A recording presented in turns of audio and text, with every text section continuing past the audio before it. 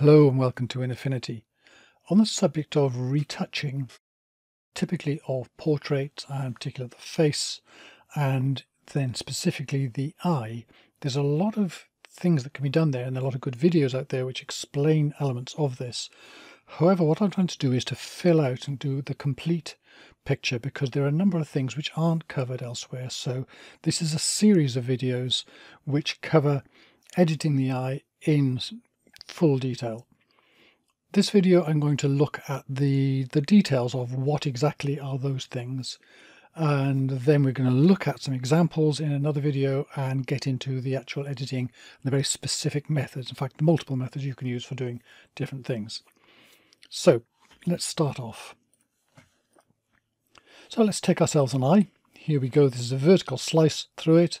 We've got the lens at the front of the eye here. There's the iris, and here's the retina. And say that eye is looking at a camera over here, because the camera works very much like this, because the camera's got a lens, it's got an iris in here through set the aperture, and it's got a sensor at the back. So let's have ourselves a light source, which is out here, and then the light hits the subject here and bounces back and is picked up on the retina. And in fact the reverse is happening as well within the camera, but let's look at what the eye is doing. We also get the light itself can hit the front of the lens here and bounce back as well. So you get the light appearing in the image. This is a catch light.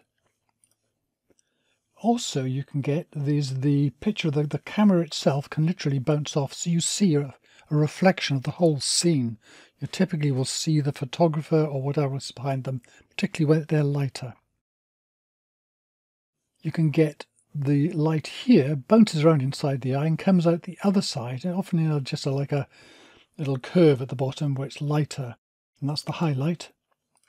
And you can also get, if you got over here, if you're doing in a studio, it might be a reflector or a modifier of some sort, or it could even be a wall. So what happens there is that the light bounces off this and lights the other side of the subject here, so you get, this is not completely in darkness this side. However, it's also going to bounce off the eye as well. And that little light in there is called a kicker, because this can be called a kicker, particularly if it's a light in itself, but it's much weaker than the other things, so you may or may not see it. So we got those four pieces of light that may appear when we look at an eye. So, bit of psychology. What do we seek in the eye? When we look at other people, we look for safety. We want to see that it's safe to be with a person, that they're not unwell, so signs of health can be significant. We want to check out if they're angry. And also we're interested in whether there is a status thing to be concerned of. Are they an important person? Are they powerful? Or are we more powerful than them? So how do we interact with them? And we look for signs in the eye for that. Most significantly, we look for connection. So, and in particular with that, the evolutionary principle of looking for mates and friends and so on. And finally, there's the status thing, which again links up to that safety, as we just said. So within the connection, we look for fecundity, which basically means, can I have babies with this other person? And there are signs of that. So, for example, we look for signs of youth. And this is how we define attractiveness. Attractiveness is built into us to look, so we say young people are more attractive. Well, yes, a number of us do. And the reason is because they look like they're easier to have babies with. And health is similarly, if you don't want to get too close to a person who's not healthy, and they're less likely to be able to have children. We also look for interest, both interesting things about them that's different, and also, are they interested in us? And we look for emotion, because the emotion can tell us things about the safety and so on.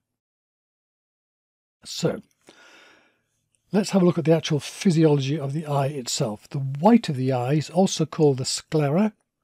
You can call it either of those, it's still the same thing. Pupil is the bit in the middle, we know that one. And around it is the iris. And one of the purposes of the iris is to make this hole here bigger or smaller to let in light, whether it's dark or so on, but also gives other signals. Also what we have here is that around the middle of here, there's a muscle. Muscles can only contract, they can only pull inwards. So when this muscle pulls in, the sphincter pupillae, it literally makes the pupil smaller. But how do we pull out in the other direction? There are lines going out here, all the way around here, and these are the dilator pupillae, and they're radial lines. So when you see those lines in an eye, they're pulling it out. That's what they are, they're little muscles. And it bounces out the sphincter ones. You can have a secondary colour within the eye. So you've got the colour of the eye itself, but there are often other colours in there, maybe more than one. Also, much ignored, but very important in a way, is the limbus, which is the line round the outside of the pupil. And the reason this is important, because if you're looking at attractiveness of a person, it has been found by psychology experiments that people with a pronounced limbus are considered to be more attractive, which perhaps is understandable when you see that the limbus is more pronounced in people who are younger and who are healthier. So that kind of all goes together. So if you want to make an eye look more attractive, you can make the limbus more pronounced.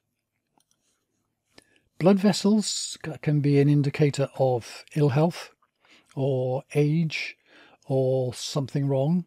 It could be just an irritation in the eye, but they're generally not considered to be attractive, and you often want to get rid of them. Also, on the whites of the eyes here, the sclera, if this is a yellowy colour, then that can be an indicator of ill health as well. So how white it is can be significant. The eyelid and this other skin around here tells us something about the eye. So this may be clean and clear and very simple, but it can also have lots of different colours in it. It can have wrinkles in it and so on. And generally the clarity of skin is an indicator of youth and health. You also have eyelashes. Eyelashes can be an indicator of health as well, and particularly also age. And when they're longer, and they can indicate that, because when you're older, they can kind of fall out or fade. But if you've got blonde hair, then they may not be visible as well. So we tend to use mascara to make them more visible, or at least some people do. You've also got tear ducts in the corner here, and those should be simple and clean. And there's also an eyeball shadow here. And I'm just going to go backwards a step here. Notice how this is white, but when I go forward a step, see it shades off down here. So one side of the eye is likely to be shaded, and that gives us the three-dimensional view.